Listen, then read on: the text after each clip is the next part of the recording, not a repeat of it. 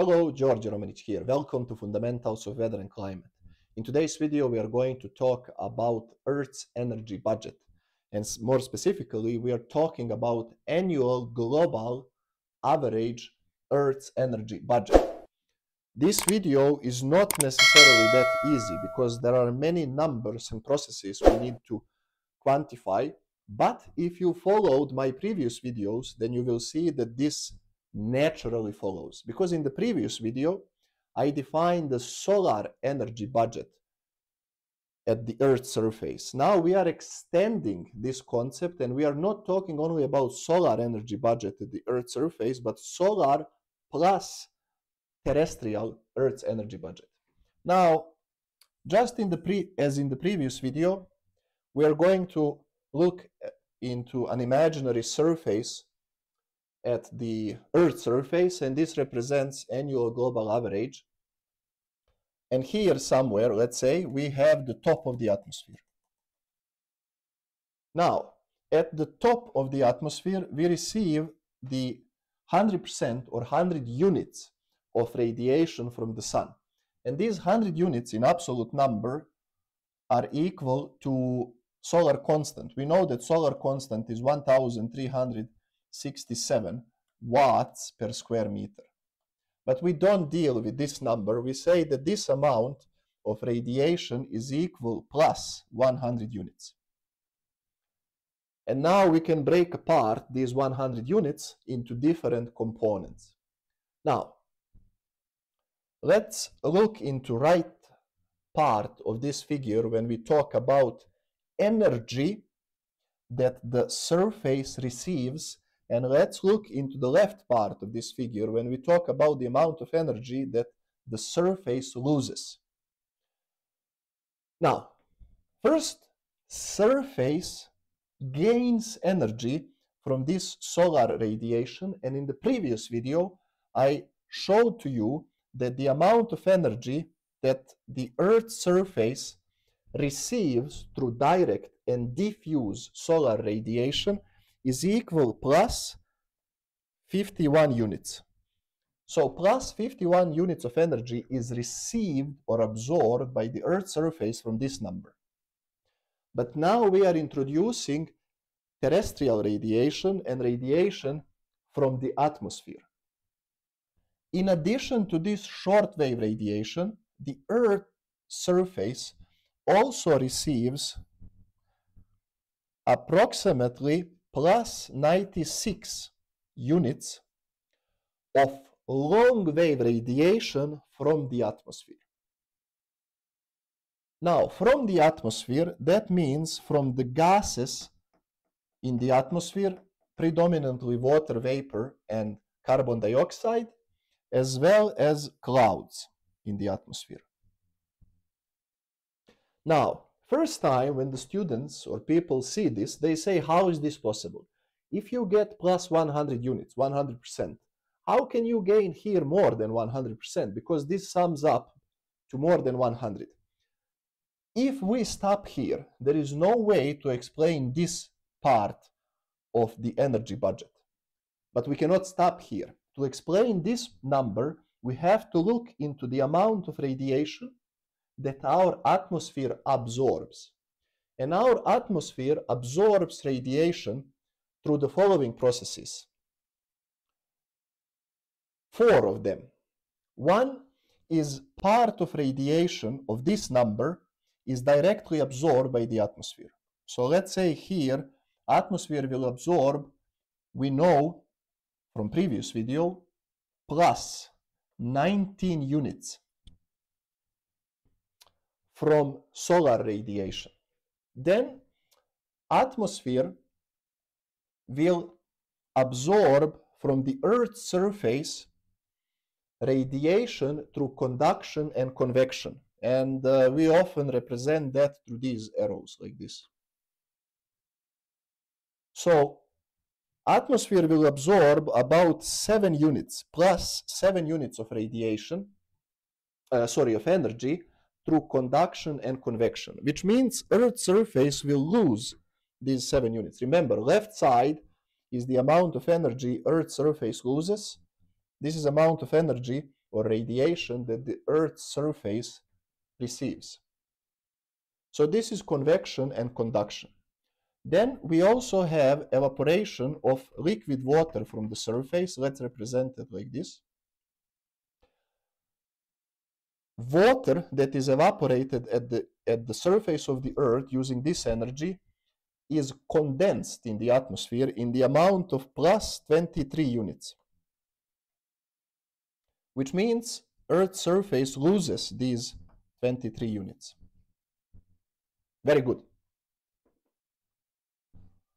Further, so first process, second process, third process, and the fourth process that heats up the atmosphere is the infrared radiation radiated by the Earth's surface. Now, Earth's surface emits long wave radiation, as I discussed numerous times in my previous videos. And part of this radiation does not interact with the atmosphere, typically in the atmospheric window, you will remember, between 8 and 11 micrometers, but rather escapes through the atmosphere into the outer space, and that is approximately 6 units. Negative 6 units escape right away into the atmosphere, into the outer space. However, part is absorbed by the atmosphere. How much is absorbed by the atmosphere? About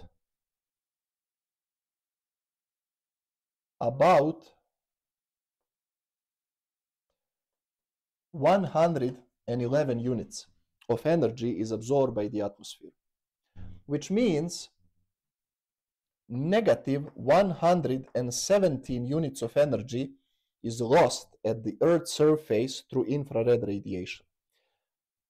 Now, let us sum up how much energy Earth's surface loses and how much energy Earth's surface gains. Let's see these three numbers. 117 plus 23 plus 7. 7 and 3 is 10 and 7 is 17. 2 and 1 is 3 and 1 is 4. So Earth loses negative 147 units of energy. How much Earth gains? Well, let's sum up these two numbers. 96 plus 51. 6 and 1 is 7. 9 and 5 is 14. So we get here total gain of plus 147. This is key. Notice that Earth loses 147 units of energy and Earth gains 147 units of energy. So in terms of energy equilibrium, everything is fine. We do not absorb more than what we emit. So how do we now go back? How do we explain this number? This number comes from radiation emitted by our atmosphere. And atmosphere gains energy that is used to emit this radiation through absorption of solar radiation, absorption of long wave radiation, conduction and convection of heat, and latent heat associated with condensation. Kindly note, this is amazing, that our surface is more heated from the energy that atmosphere radiates towards the surface than what the sun radiates at the surface. We see that from the sun we get 51 units, almost double we get from the energy that atmosphere re-radiates. Where is that energy coming from? Well, I can repeat myself. It's coming from here. 30 units is coming through the processes of conduction and convection and condensation or latent heat released. 111 units through the absorption of long wave radiation and 19 units through the absorption of shortwave solar radiation. Now you might say, okay, but You demonstrated, you convinced me that we are satisfying energy budget at the Earth's surface. But at the end of the day, I want to see that if we received 100 units, that somehow we have to lose 100 units. In other words, if this is the energy budget at the Earth's surface, demonstrate to me that the energy budget at the top of the atmosphere is such that we have plus 100 units reaching the top of the atmosphere and negative 100 units leaving the top of the atmosphere. No problem, I say. I can demonstrate this to you.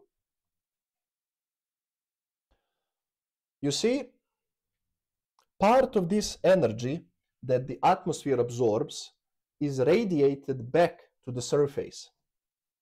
But part of it is radiated up, because these clouds and these molecules and atoms in the atmosphere, they don't know whether they want to radiate it back or up. So they randomly radiate up or down. Some of it is radiated down, 96 units, but some of it is up. How much is radiated up? What is this number? Well, we can find this number.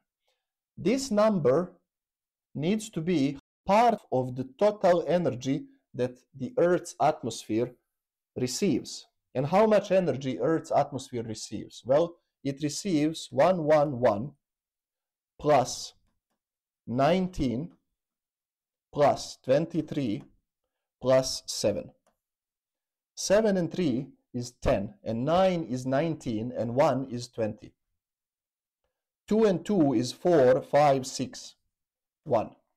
So we can see that Earth's atmosphere gains plus 160 units of energy through conduction and convection, condensation or latent heat, warming from the surface and warming through shortwave radiation. Well, that means this gain of 160 units is such that 96 is radiated towards the surface, and then we have 160 minus 96. 6 to 10 is 4, 9, so this is 6. So we get that minus 64 is lost upward. So the atmosphere loses 64 units of energy, radiating it into the outer space. And now let us see if we are satisfying the energy budget at the top of the atmosphere. We received plus 100 units. We received plus 100 units. How much did we give back? 64 and these 6. So plus 6. 64 plus 6 is 70. And now you look at me and you say, ha, mistake, you made a mistake. You gained 100% of energy, you gave back 70. Your calculation is wrong. You wish. You wish. Don't forget from my previous videos that albedo of the planet Earth is 30%. When I add 30% here, I get 100, or rather negative 100 units. What do I mean by albedo? Well, albedo, watch my video on albedo.